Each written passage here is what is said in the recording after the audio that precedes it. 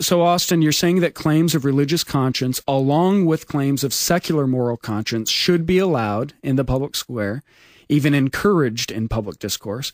But isn't this only going to lead to more divisiveness, more civil strife?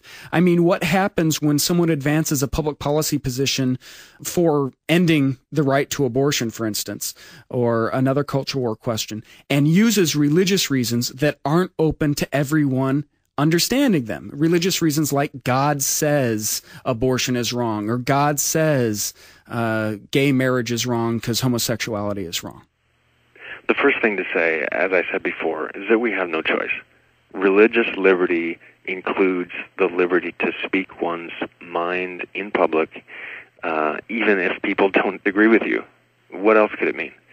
But I want to point out that the secular moral conscience and moral reasons can be as contested, as controversial, and no less divisive than their religious counterparts. I mean, think about the controversies over globalization or immigration or race relations in this country. These aren't religious disputes. These are moral and empirical and legal disputes. And even issues like abortion have great debates within the secular community. There are secularists who are for a woman's right to choose abortion and secularists who are against it. Sure, there are plenty of secular opponents of abortion. There are plenty of secular opponents of physician-assisted suicide. So, religious reasons don't have a lock on public divisiveness.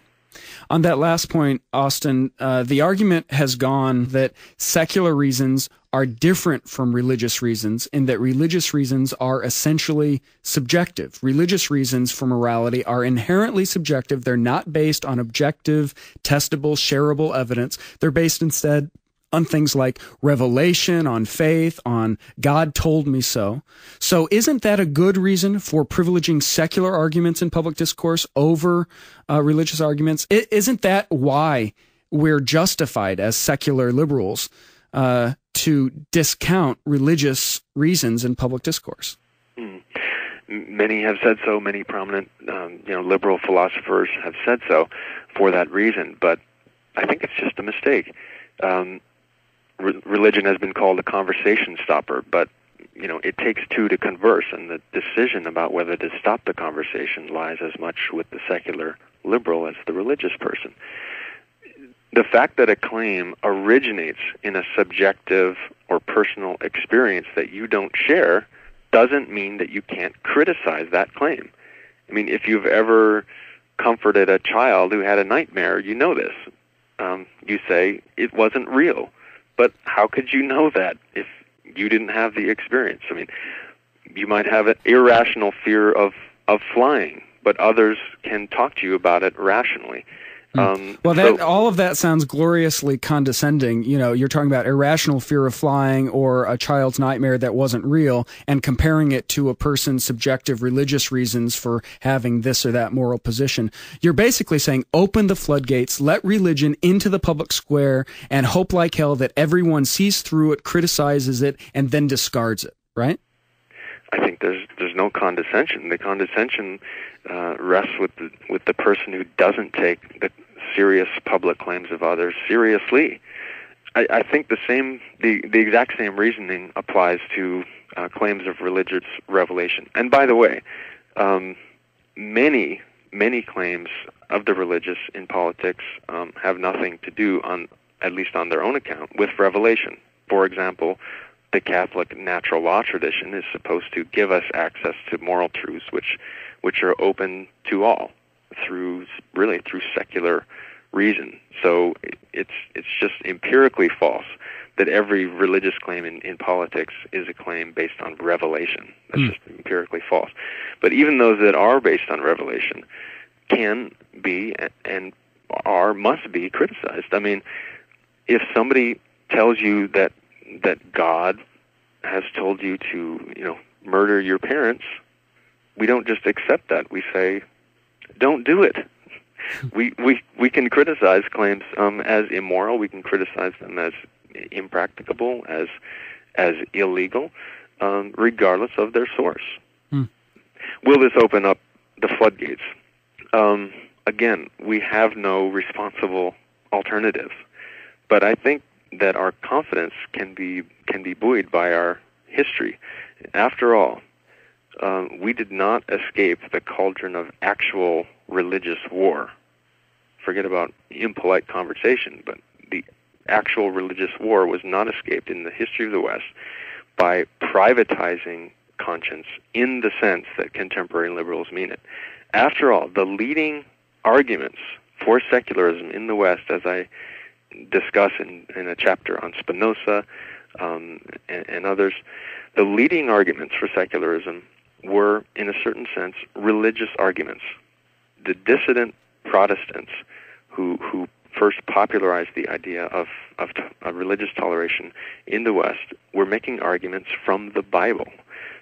Spinoza did likewise in his great book, The Political Theological Treatise, but he also pioneered an argument, which I call the argument from futility, which said that the attempt to coerce belief would be futile and self-defeating because belief is just not the kind of thing that can be forced. It must flow freely from one's own assessment of the evidence.